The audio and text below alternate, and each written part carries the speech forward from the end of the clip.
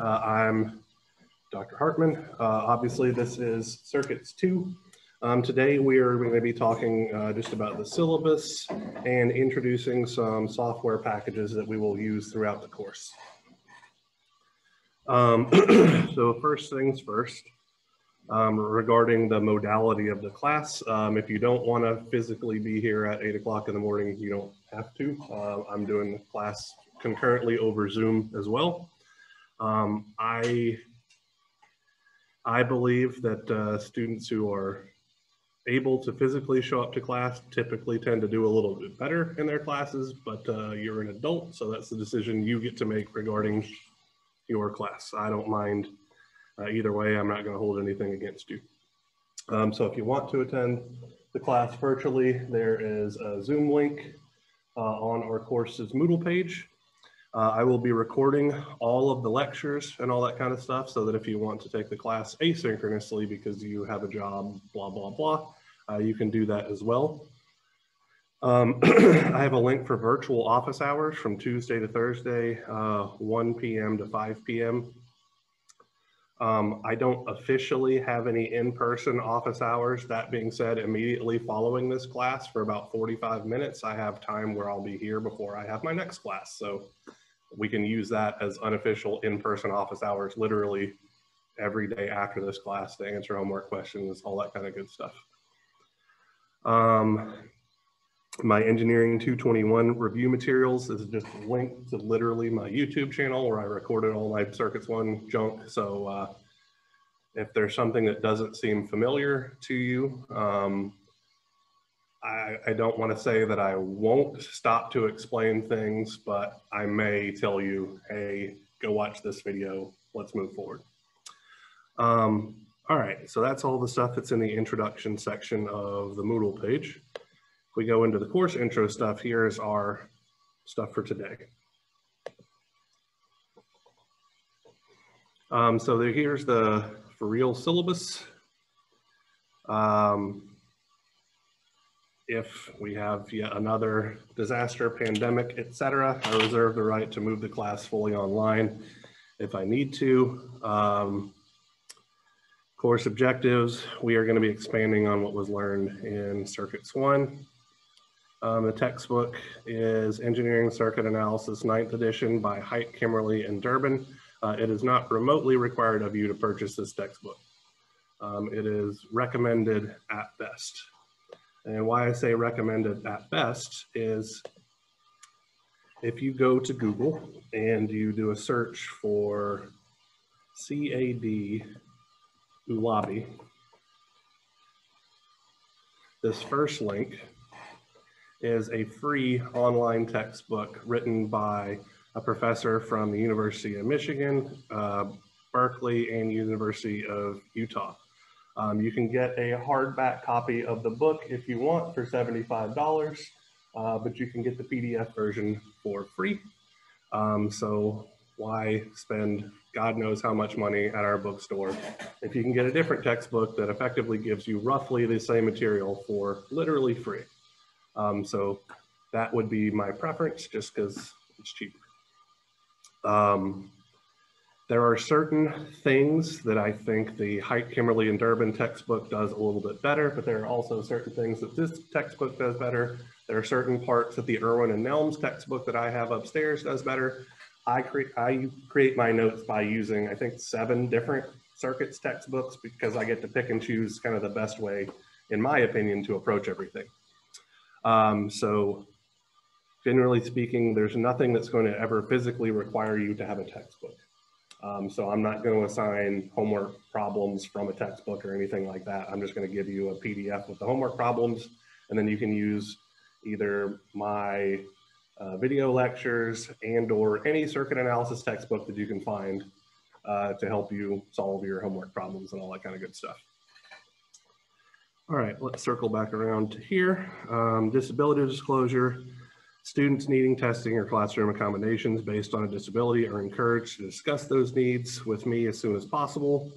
For more information, contact the Department of Testing and Disability Services, and I give the phone number and their website.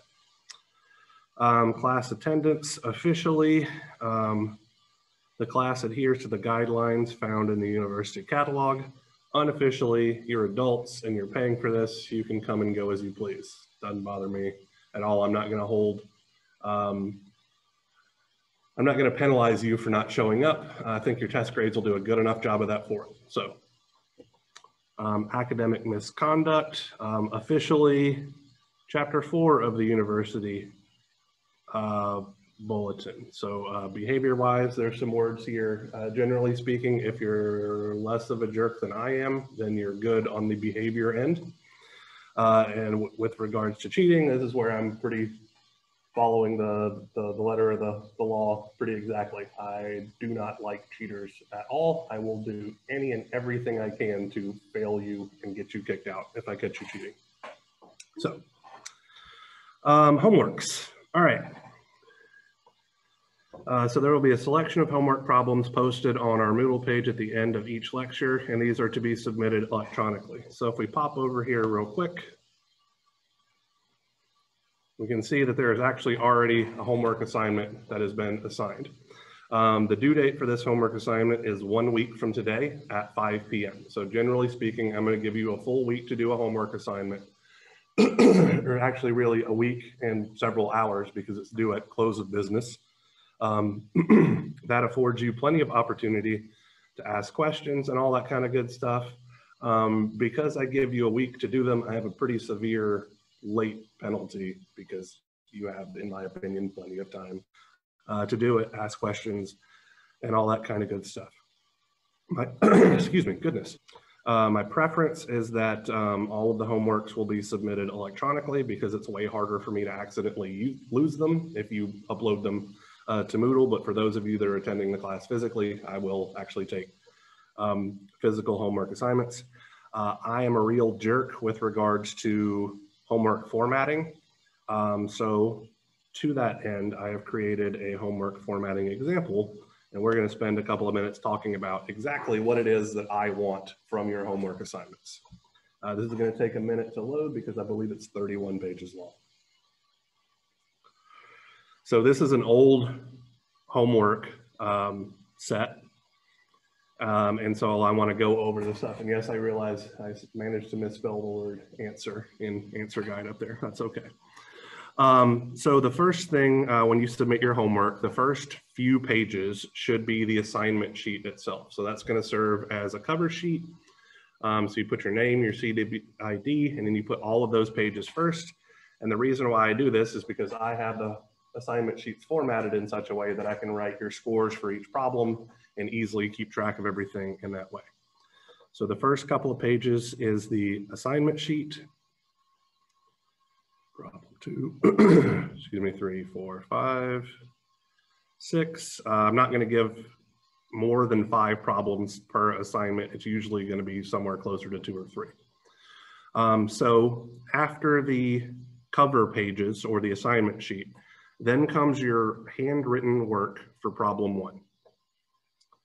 There are, so this is in proper engineering format where I personally wrote out the problem statement and all that kind of stuff. Again, I do want it in proper engineering format, but it will not hurt my feelings if you literally copy the text and all that kind of stuff from the PDF to save yourself 30 minutes of writing all this crap down or whatever.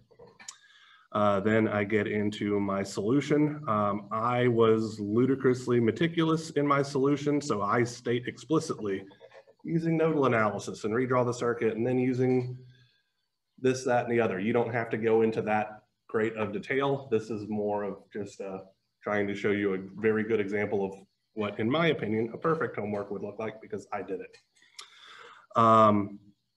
Answers are boxed and all that kind of stuff, not 100% required by any stretch of the imagination, but it will definitely help me. Blah, blah, blah, more work, more work, more work, more work. All right.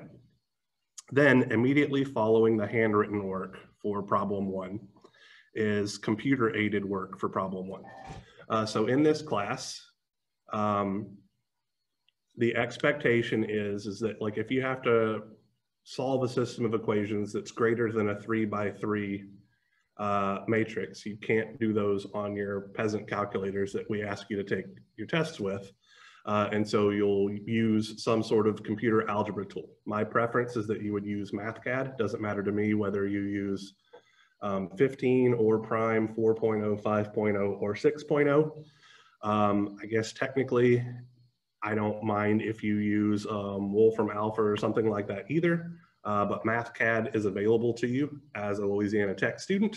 And I have a form in the Moodle page that will allow you to get the information and download it and all that kind of stuff. So my preference would be for you to use MathCAD.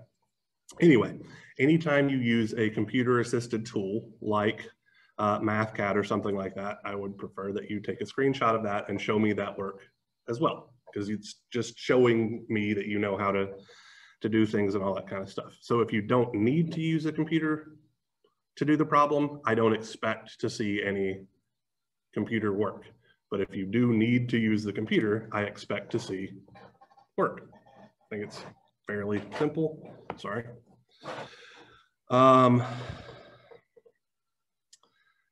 Then after that is problem 2, the handwritten work, and then the computer assisted work and so forth. So that's the general format. The cover sheet, your work from your handwritten work for problem 1, the computer assisted work for problem 1, the handwritten work for problem 2, the computer assisted work for problem 2, et cetera, et cetera. Seem fairly straightforward? Okay, I don't know why it confuses people consistently every quarter. I feel like it's very straightforward and I give you an example, but for whatever reason, several people managed to screw it up.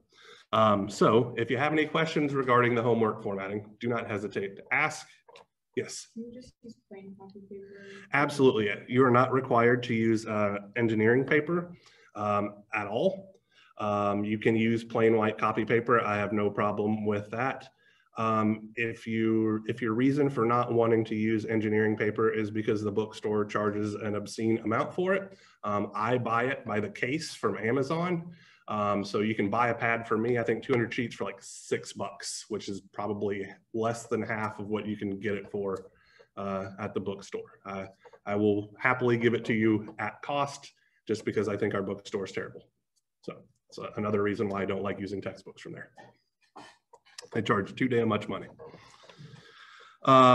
Any other questions regarding homework stuff? All right.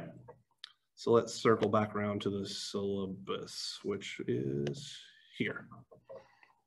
Okay, so let's see. Homework assignments are due at 5 p.m. 1 week after they assign, must be properly formatted, as I've shown you. Any homework assignment submission that does not adhere to the format will be rejected. So what I mean by that is I will send it back to you and say, fix it. And while you're fixing it, you're incurring assumedly late penalties and stuff like that. So I'm not saying if you turn it in improperly, I'm going to give you a 0. I'm saying you need to fix it, and the time it takes you to fix it will be reflected in your grade. Yeah, so told you I was a jerk about it, being very upfront about things. So just, all right. There will be a couple of design projects in this course.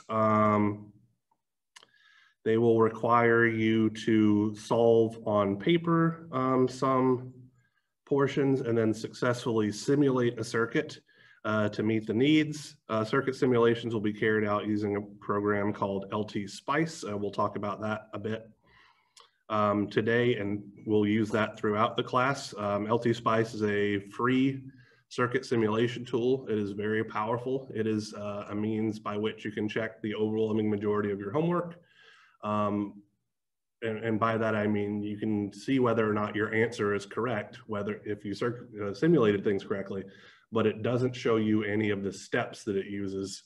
So it's why we don't show it to you in Circuits 1, because then you could do all of the web work problems effectively and just get the answer and throw it straight in.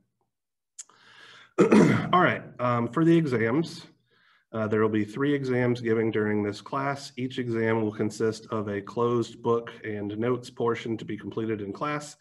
And so typically speaking, I will allow an equation sheet for the exams. And For the first exam, I will provide you with a sheet of equations for part of the material. And then I'll expect you to write your own for the other stuff. We'll talk about that in a little bit. For the second and third exams, it's just all your equations, whatever you feel is appropriate. The in-class portion of the exams will be worth 80% of your grade. And I am toying with the idea of making them multiple choice just so it's less of a pain in the butt for me to grade, but considering that there's only 7 of you guys, it wouldn't really be that big of a deal for me to hand grade that many. So I'm considering it, but I haven't made up my mind there.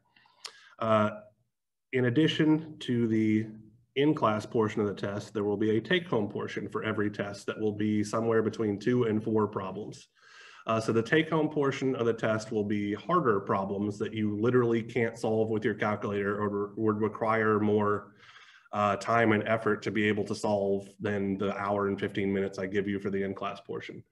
You'll have a week to do those. Honestly, it shouldn't take you more than 30 to 40 minutes per problem.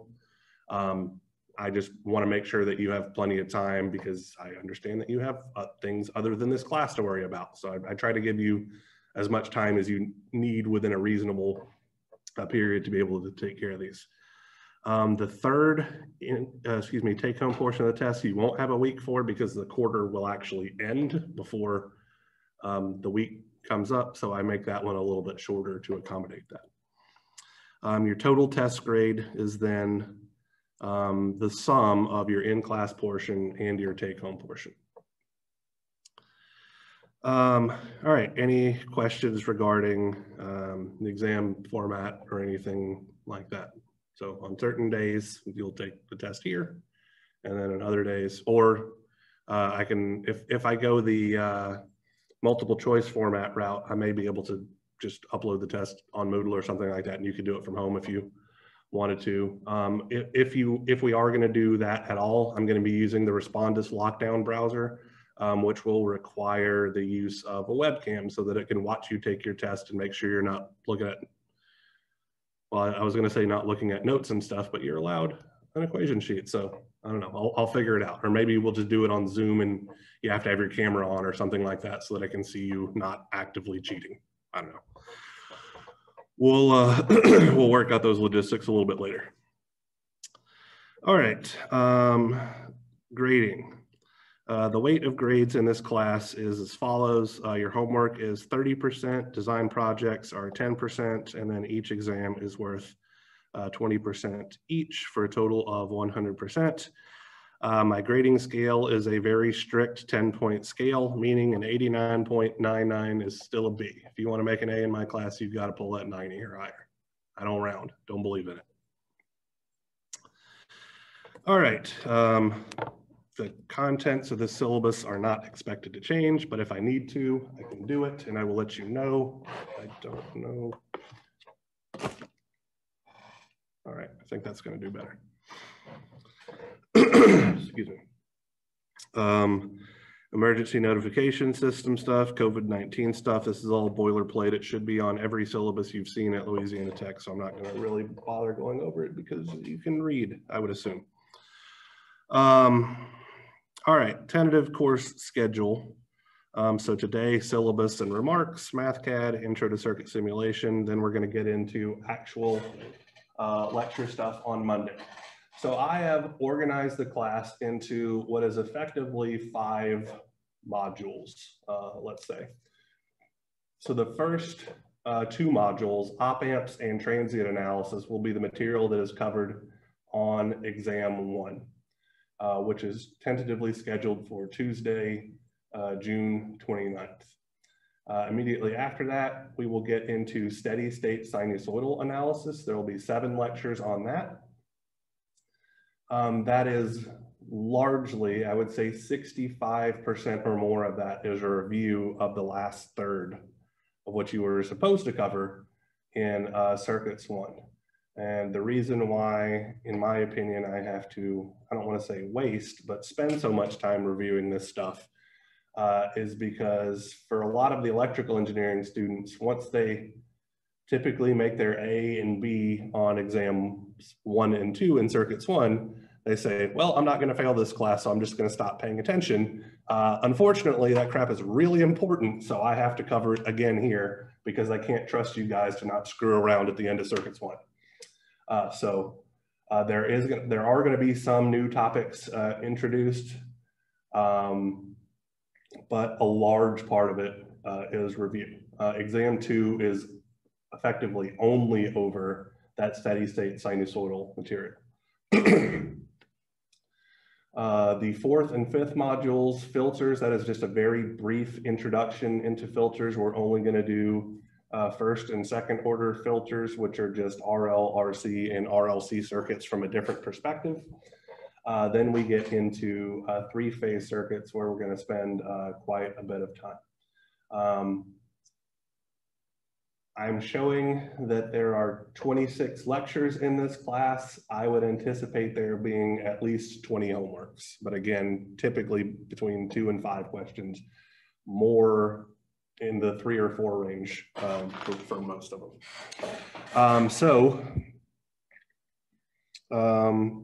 If you'll notice for the list of the exams, I have the exams already mapped out and all that kind of good stuff, and when the take-home portions are due. So for the first test, I give you until midnight. Second test is until midnight, and then the third test, you only have until, so the test is given on a Tuesday. You'll only have till that Friday at 5 p.m. because that is technically the close of the quarter. I will likely assign the take-home portion of exam 3 on that Monday so that you have a little bit more time to work on it. I don't think you'll need 5 full days to do it by any stretch of the imagination, but I'm just trying to be as accommodating as possible. So does anybody have any questions or anything regarding the syllabus or any of that jazz?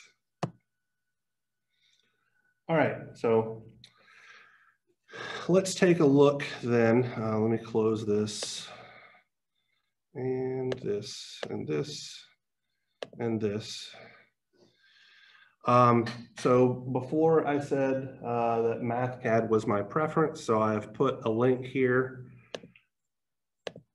that will allow you to pop onto the project-based learning website and ask them to get you access to MathCAD and all that kind of good stuff. You just fill it out, and Miss Ashley Osborne will get to you as soon as she can. My best guess would be probably later on today if you don't currently have MathCAD. She'll be able to send you the information to download it and get it registered and all that kind of jazz. So this is here on our course Moodle page.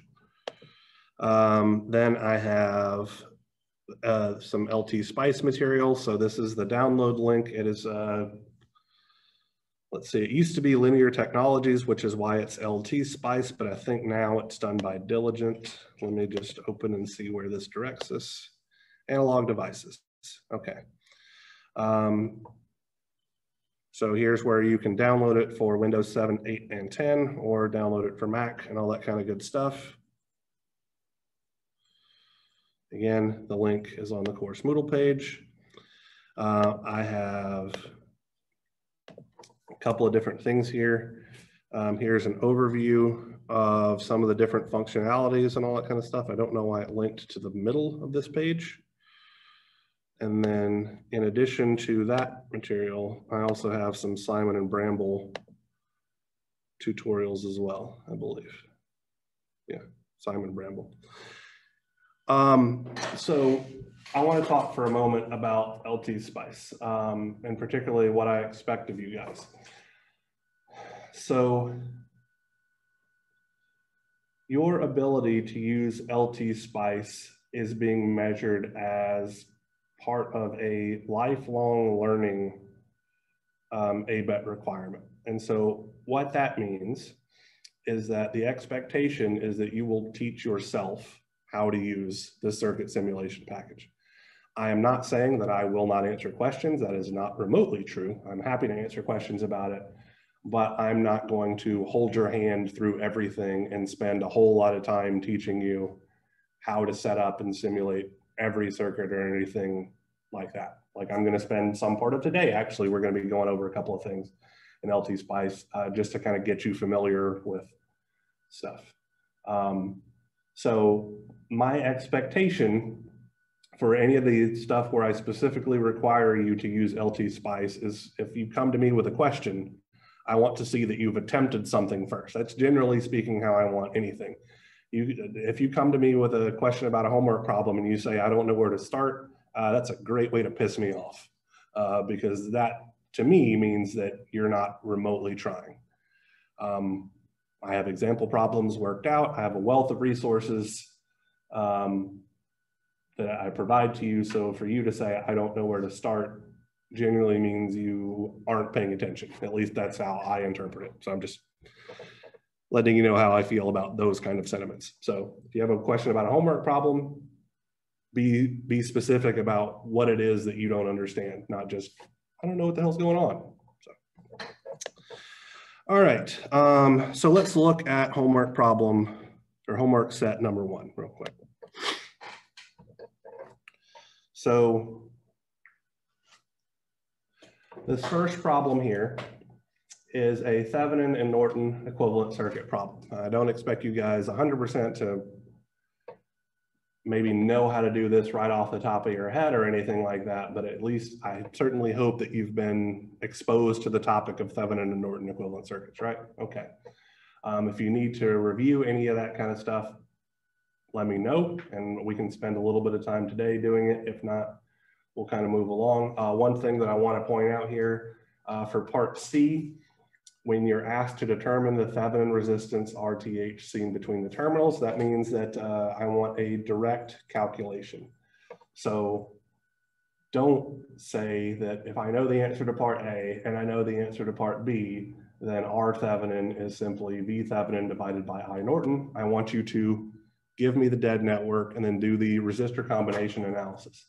As it turns out, you will need to employ a delta Y conversion to determine the Thevenin resistance. Have any of you guys heard of a delta Y conversion?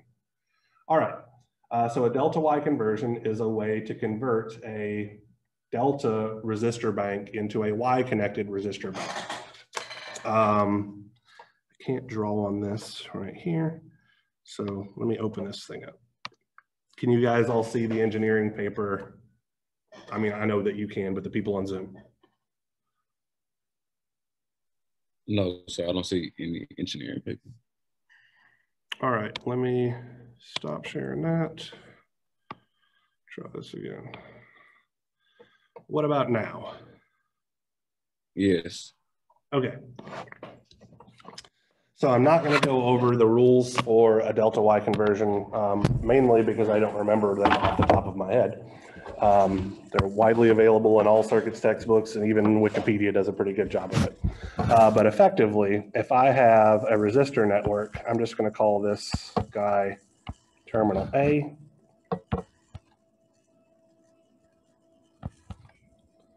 And I have some impedance. I'm going to call this ZA. Could be a resistor, could be something else. I'll call this terminal B. Call this guy down here terminal C.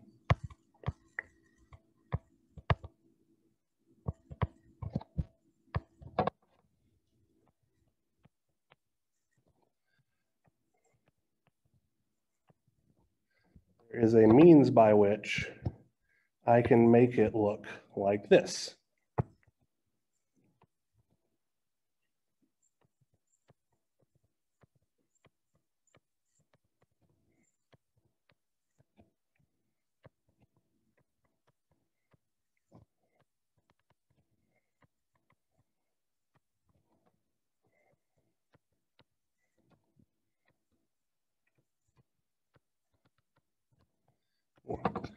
So it's just a direct reconfiguration between those 3 terminals, right? So if I can label a terminal A, B, and C in one network, I can replace the resistors between that with this Y combination, and I can go in the opposite direction as well.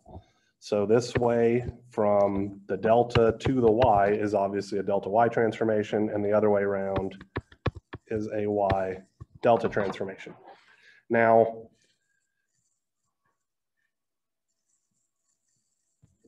I could redraw these two things in a way that's probably going to look a little bit more like what your circuit will look like when you redraw things. So here's terminal A.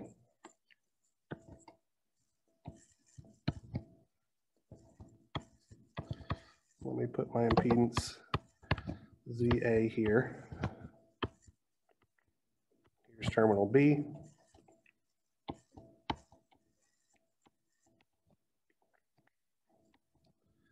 Here's C.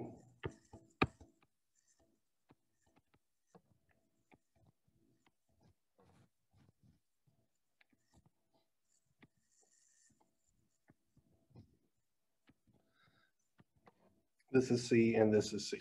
So this is more of the window pane style of what at least I'm used to giving in circuits 1 and stuff like that. This is still a delta connected network. There's a resistor between terminal pairs A and B, a resistor between terminal pairs B and C, and a resistance between terminal pairs C and A. And that can be converted to what looks like a T connected network. So here's terminal A, this is Z1.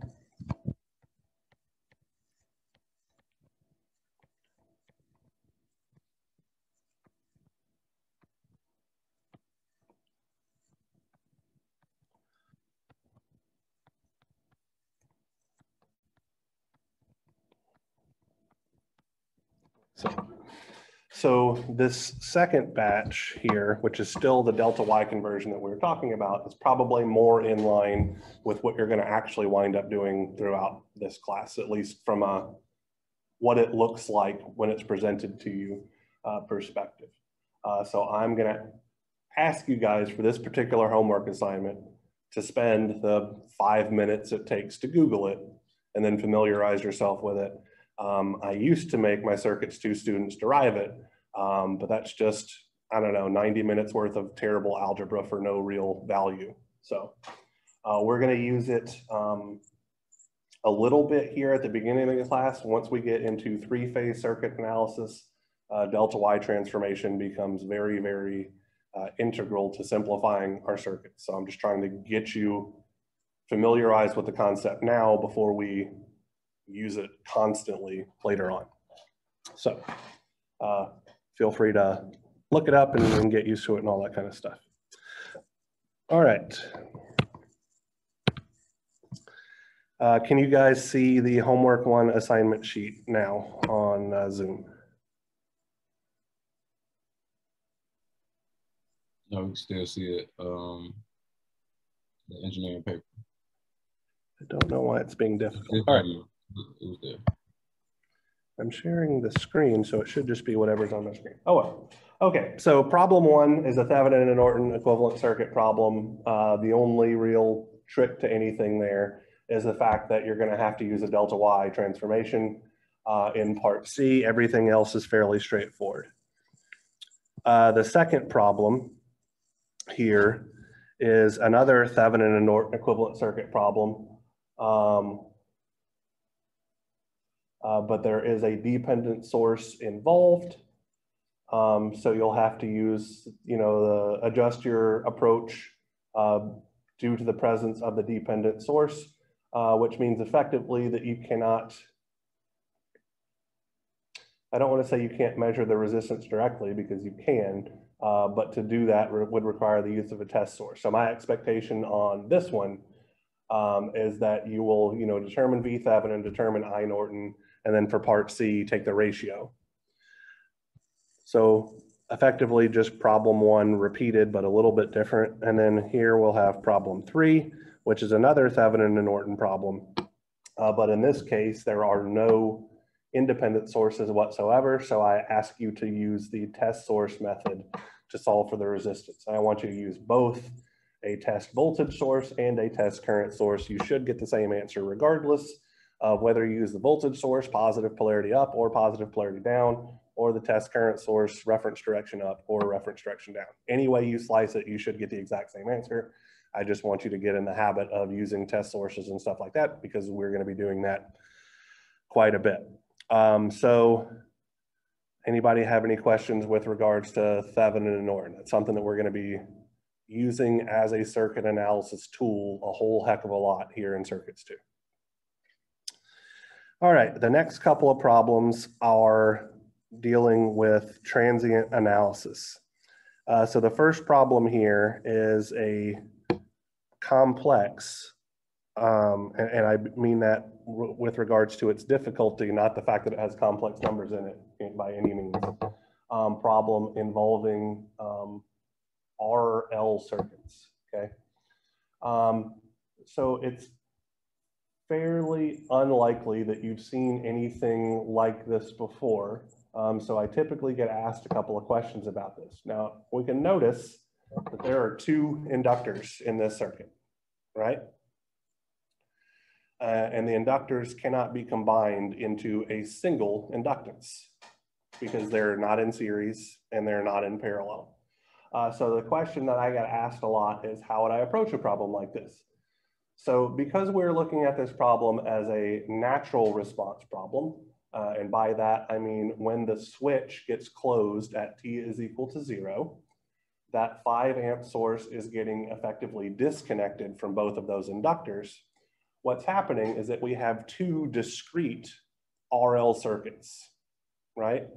So none of the current that's flowing through in the 2.5 Henry inductor will influence the behavior of the 4 Henry inductor and vice versa, because everything's going to wind up flowing through that short circuit, right? So the two inductors don't influence each other in any way, shape, or form. So really, this is just two single RL circuits buried inside this one larger circuit. So treat it that way, and this is fairly trivial, right? The time constants, you're going to have two different time constants because there are two RL circuits, but there's only one R associated with each L. So again, this is going to be real trivial. And then part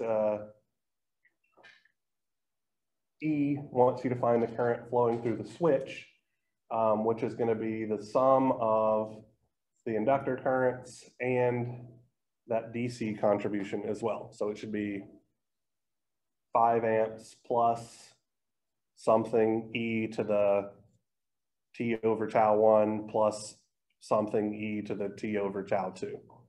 So nothing particularly difficult, just making you guys think a little bit. And then part B, we have another transient analysis problem. It looks like I'm just focusing on RL circuits here for whatever reason.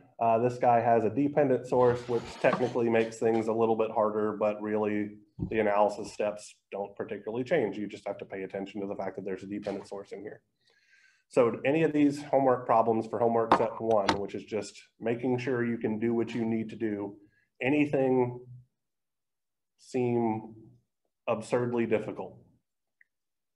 All right, by all means, if you run into something when you're working them, ask questions and all that kind of stuff. I got no problem helping you by any means, but I feel like if you pass circuits 1, you should be able to do all of these without too much difficulty.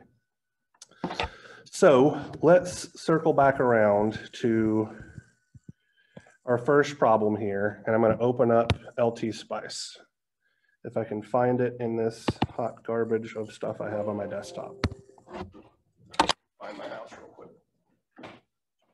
So I'm fully aware that probably none of you currently have this program installed. That's perfectly okay.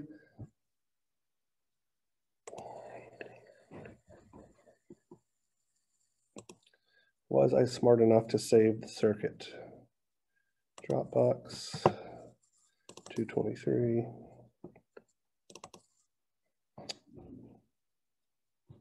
What actually?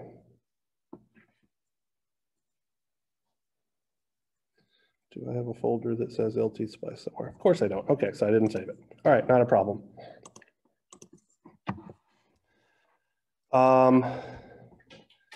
Let me ask again, can the people on Zoom see LT Spice? My best guess is for whatever reason you can't, but I just want to make sure. Is it a gray screen? I can see it. Yes, Yes, it is. It's a blank gray screen, Yeah. right? See it. Okay, cool. So what I'm going to do real quick here is I'm going to build out the homework, the circuit from homework problem 1, which means I'm going to have to look at it real quick. Should have printed it out. All right, so let's start by throwing some resistors in here. All right, so if you can see my mouse up here at the top of the screen, this is where generic components are located and all this kind of stuff. So the one that looks like a pen is how we draw wires.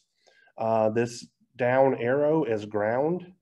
This is how this signpost thing is how we annotate things, and I'll use that a lot. Then we have resistors, capacitors, inductors, diodes, and then this guy that looks like a digital logic gate is the general components menu. So we can put in anything here. So there are some special things like there's opt amps, optoelectronics, analog to digital converters, comparators, all kinds of crazy stuff. And then we just have simple components. So before we get into anything specific here, I want to talk about this guy right here, BI. This is an arbitrary behavioral current source. So that's fancy talk for dependent current source, okay? And so there isn't one in this circuit, but I'm just going to drop it in real quick so I can show you something. Let me get my keyboard, see what's going to make sense.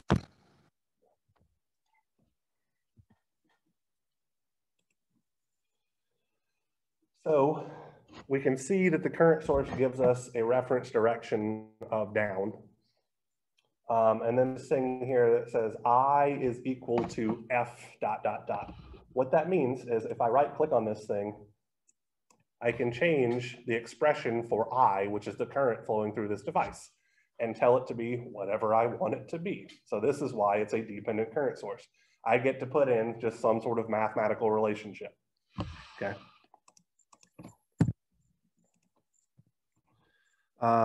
Coming back up here, we also have BV, which is a behavioral voltage source. This is a dependent voltage source. And we can do the exact same thing. It's going to have V is equal to F dot dot dot, where I just get to type in a function. Then we have all kinds of stuff like diodes and transistors and this, that, and the other. None of that stuff's really going to concern us too much.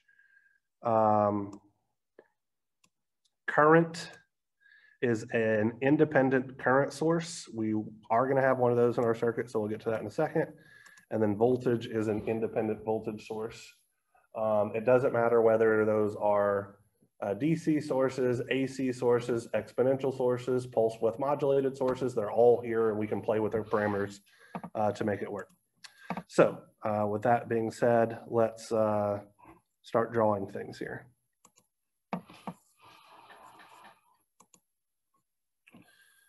All right, so I got a resistor. I can rotate it by pressing Control R. And there's another resistor over here.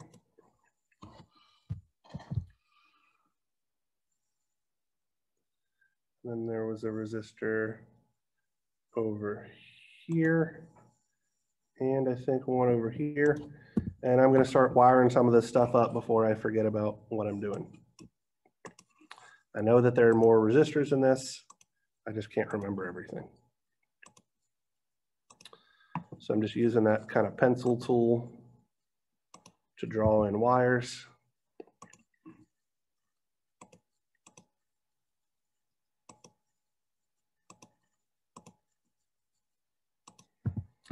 All right, need to circle back around. Okay, so I put one of my resistors where the 5 amp source is going to be. Does it matter at all if I put my 5 amp source?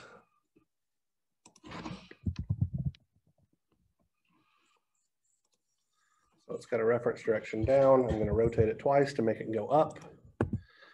So my question that I'm asking you guys is, Does it matter if I put the current source on the left and the resistor on the right as it's drawn, or if I do it the opposite way around where the resistor is on the left and the current source is on the right? Does that change literally anything? No, okay, so I'm going to leave it instead of just erasing stuff and making it look perfect.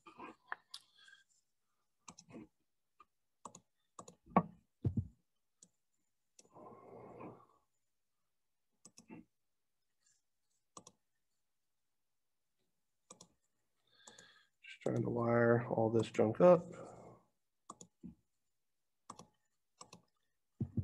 I'm going to shrink it and move it just so I can see stuff. Okay, so I'm missing a voltage source over here. So what I'm going to do, delete that guy, delete that guy. So it was resistor here, voltage. If I was smart, I would have printed things out before class.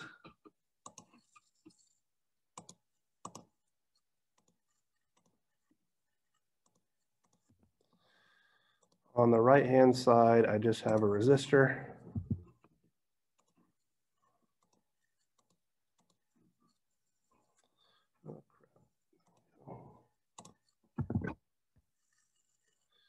So if I put a wire there, I can just drop a resistor on top and it'll replace that section of wire like so. Then I have a resistor and a voltage source.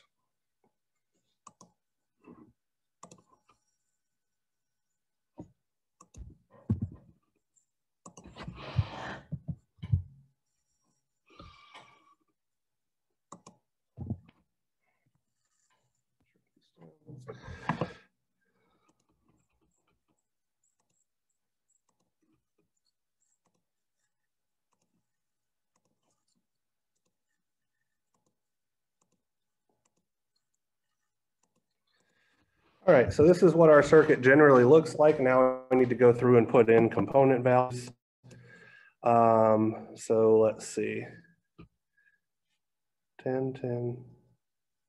So all of the resistors except the two stacked on top of each other are 10. So this guy's a 20. So to put my component value in, all I did was right click with my mouse over the resistor schematic symbol.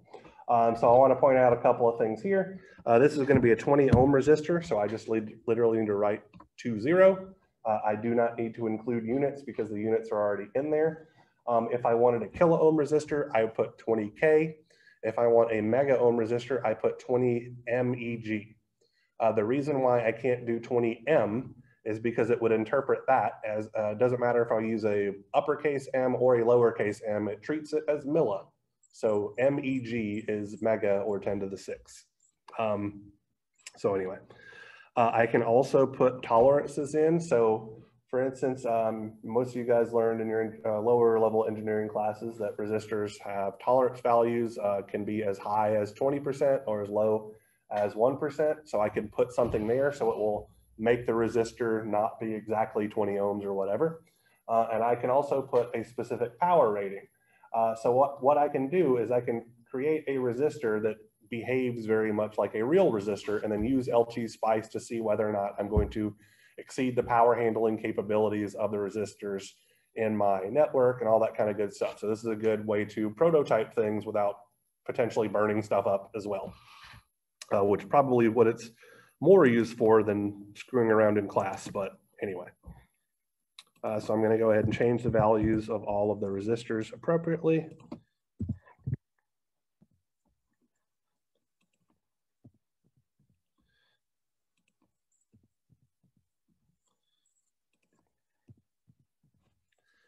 All right, let's look real quick at our voltage sources. So we have a 30 in the bottom left and a 20 in the top right. So notice here, all of the voltage sources in LT-Spice are treated as a practical voltage source, meaning we get to specify a DC value of a voltage as well as the internal resistance of the voltage source, okay? If I click this advanced button here, here's where I can get pulses, sinusoids, exponential functions. I don't remember what SFFM stands for. And then PWL is I'm just connecting lines together, or I could import a file that looks like a specific voltage waveform. So here's all the time varying voltage sources that I have available. Over on the right-hand side here, this is just a shorthand way to put in the DC value. This small signal AC analysis, this is what we're going to use when we're talking about filters and all this kind of stuff. And then parasitic properties, we could do this when we were creating voltage sources and stuff for integrated transistor circuits, which is beyond the scope of this class. So this is actually very, very powerful because we have a DC circuit. We just want to put in a simple DC value. So if I'm not mistaken, it's 30 over here in the bottom left, 20 here in the top right. Yeah. And then for my current source, it is 5 amps. Notice that it doesn't let me directly specify the parallel internal resistance of the current source. So I would have to do that in manually. And if I click the advanced tab, I have all of the same options I had for voltage sources. All right. So if I try to simulate this circuit, and let me just go ahead and do that. So if I click this little icon that looks like a man that's running, that is run simulation. Because this is a DC circuit, I want to do a DC operating point analysis. So it gives me an error that the circuit does not have a conduction path to ground. Please flag a node as ground. So that was absolutely expected. LT Spice does everything using nodal analysis. So I have to specify a reference node, okay? So let's look back at our original circuit here. Our goal of the first problem is to determine the Thevenin voltage seen between terminals A and B of the circuit above by calculating the open circuit voltage of the live network with a positive polarity voltage reference on the left. So if I wanted to use LT Spice to determine where, or to determine what my Thevenin voltage was, where should I put my ground here?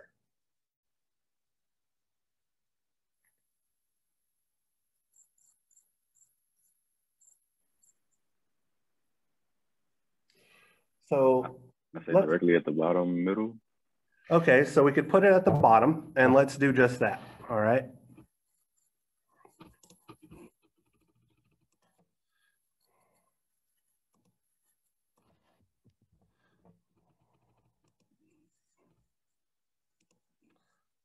There we go.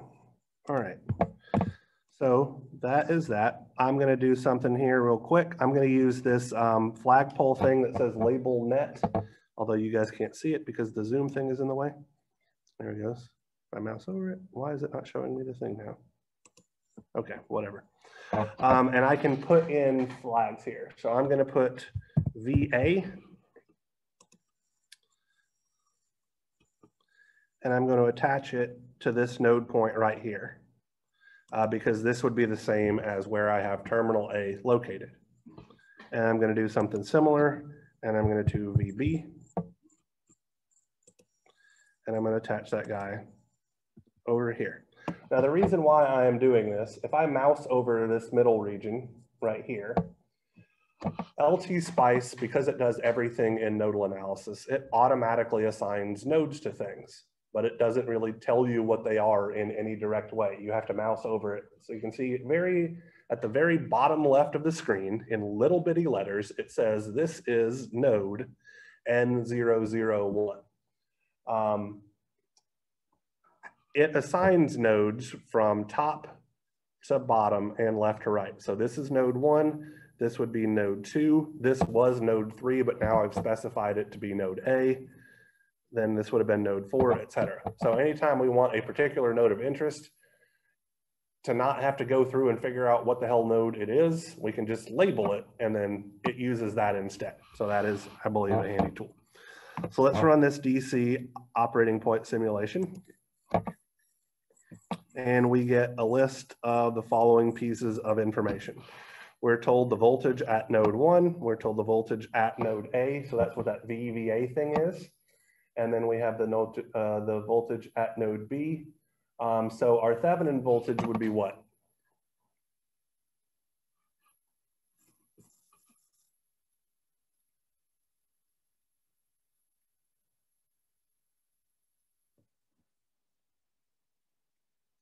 So let's look at the problem again. We're asked to determine the Thevenin voltage seen between the terminals A and B of the circuit above by calculating the open circuit voltage of the live network with a positive polarity voltage reference on the left. So the positive polarity voltage terminal is associated with node A in this drawing, and the negative polarity voltage for our Thevenin voltage is associated with node B. So what is the Thevenin voltage? It's VA minus VB, right? Would it be 20? Yeah, it'll be 20. So the suggestion that you had was to place our ground at this bottom middle area. Because I'm lazy and I don't want to do any math that I don't have to,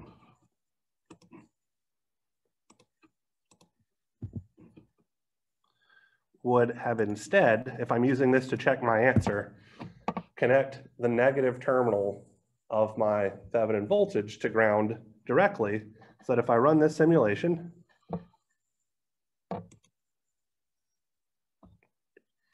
now the voltage at node A is my Thevenin voltage. So that's my lazy way of doing things. This is the beauty of LT Spice. You don't have to set up the ground where you, like, if I were analyzing this circuit on paper, I would have 100% put my ground exactly where you originally suggested. Because I'm analyzing this circuit using a computer tool, I'm going to put it in the place that makes me get the answer the fastest, which is putting my reference node at the negative polarity terminal, right? Another thing that I want to point out here, when we mouse over any of the individual components in our circuit simulation tool, it tells us a few things about it, okay?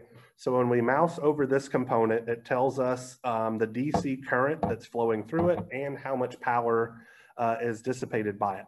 Unfortunately, it does not tell us in any way, shape, or form the direction of the current flowing through things, but we can actually fix that.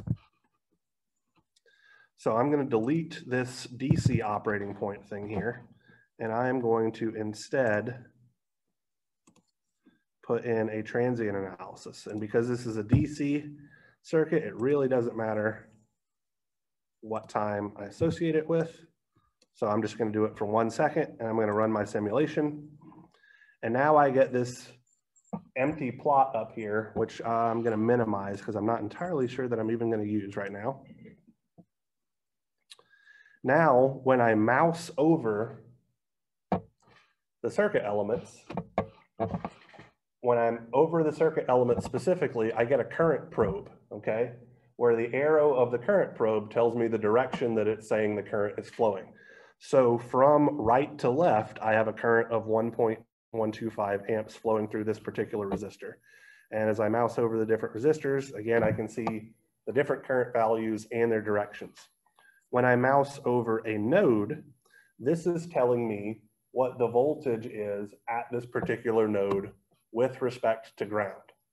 So the DC operating point simulation is all fine and dandy, but to me, it doesn't really give us quite enough information because it doesn't include directions for currents, which can be confusing, particularly if you're trying to set up a dependent voltage or current source correctly, because you need to know the directions of things to make stuff work right. So I just wanted to point that out to you guys. All right, so finding the Thevenin equivalent voltage, fairly trivial, right? What if we wanted to do the Norton current? I'm going to leave, well, I said I was going to leave. I'm going to put my ground back where it was originally. Just because I don't want it to get into the way. All right, get in the way. And I am going to short circuit terminal A, which is over here, to terminal B, because that's how I find the equivalent. If I run into an issue here, okay? And the issue is that in LT Spice, wires are considered nodes, okay? If I want the current that flows through something, it has to be the current flowing through an element. So whenever I mouse over a particular circuit element, that's when I get a current probe. So what I should do here, there are a couple of different things I could do. One way I could rectify this is to just put a resistor somewhere in this path and just make its resistance value really, really small, okay? If I make it small enough, so on the order of micro ohms or something like that, in the grand scheme of things, it's not going to change too terribly much. So that would work. Another thing, it might be a little bit better to do technically, is I'm going to put a voltage source here. I'm going to rotate it like so. Right click it and give it a DC value of 0 because it's a short circuit. Now when I run my simulation, there is a circuit element there that I can measure the current. And so I can see that my current is -2 amps flowing from right to left. So if we went to our, let's see, problem statement here, we want the Norton current with a current reference direction to the right. So by inspection here, my Norton current is then +2 amps because it's the current flowing in the opposite direction. So this is how I can use LT Spice to verify voltages and currents in DC circuits. I can also use it to verify voltages and currents in RL circuits and stuff like that. So I got 10 minutes left. Let me delete this guy. No.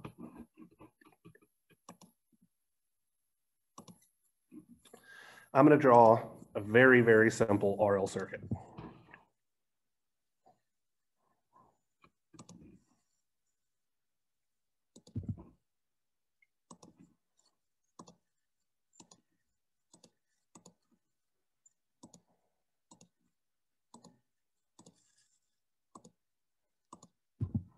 And I'm going to choose to put my ground down here. All right. Let's do 5 ohms and 1 Henry.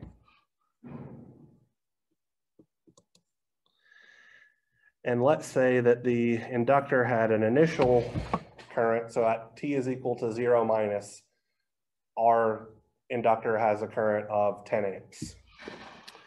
In order to put initial conditions in on my circuit, on my energy storage elements like capacitors and inductors, I have to write SPICE code. So I click this thing up here where it says .op,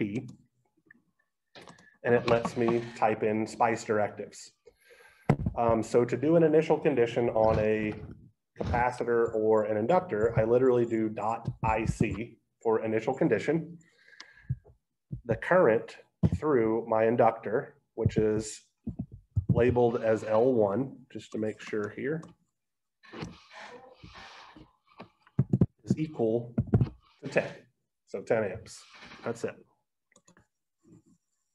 All right. And I'm going to, let's see.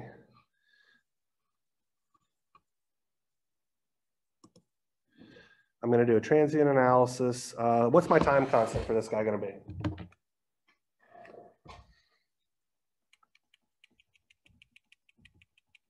It's an RL circuit.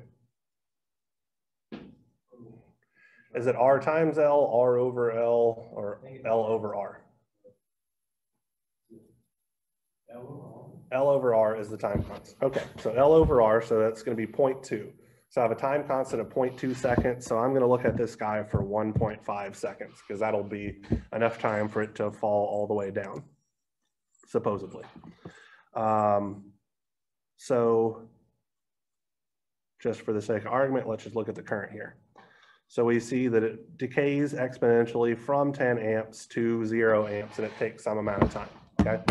So if I give you a problem, a transient analysis problem, you can simulate the circuit. So typically speaking, I would simulate the circuit for T is equal to 0 plus and greater, because using switches in LT Spice can get a little bit annoying, having them timed correctly and all that kind of stuff. So I just typically split it up as I can analyze it as a DC circuit at t is equal to 0 minus, and then as a transient analysis circuit for t is greater than 0 plus. So this is how the circuit is behaving at t greater than 0 plus with this particular initial condition, okay? If I right click on here and add trace, here where it says expressions to add, I can literally put in a mathematical expression to check my analytical answer that you solve for. For this is such a simple circuit, we know that it's going to be I at 0 plus, which is 10, multiplied by the exponential of negative t, right? So negative time, because that's the variable that it chooses to use for t, divided by our time constant, which we found to be 0.2.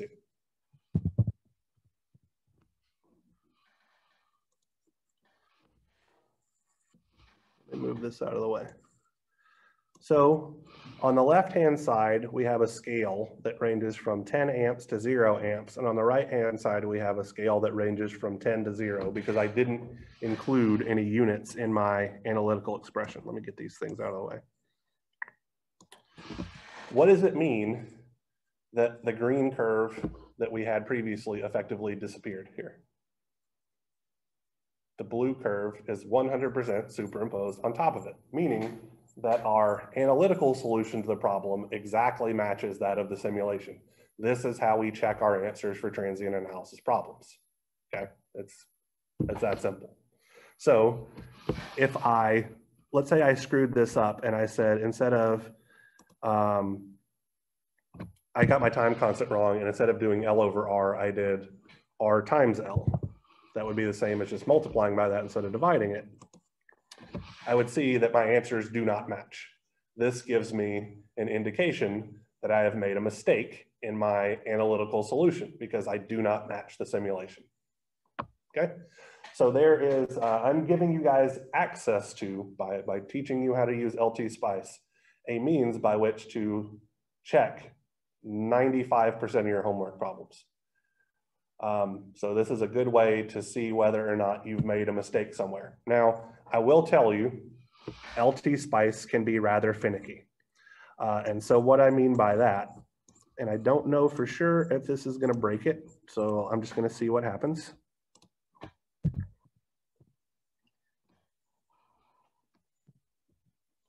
I know that that's not, oh, sorry. What I'm going to do here is I'm just going to change my ground. So before I had that little stub, then connected to ground. Now I'm just going to connect ground to this thing. I don't know why, and it may not do it in this case, but sometimes if you don't put the little stub of wire to connect to ground, it just messes up the simulation, and you can have the exactly correct answer and LT Spice will simulate it incorrectly. So let's just see, for the sake of argument, if it happens to do it now. Now, for this particular simple circuit, it did do it.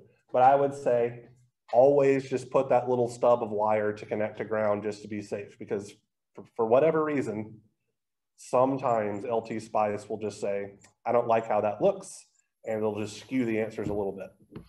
Another thing that you want to pay attention to is that the scales on the left-hand side and the right-hand side are the same. So for instance, if I right-click over here and I make this go from 12 down to 0, they no longer look like they match, even though I know that the answer is correct. And it's because the scales are off, right? So the scale on the left-hand side needs to exactly match the scale on the right-hand side in order to do a one-to-one comparison between the two waveforms.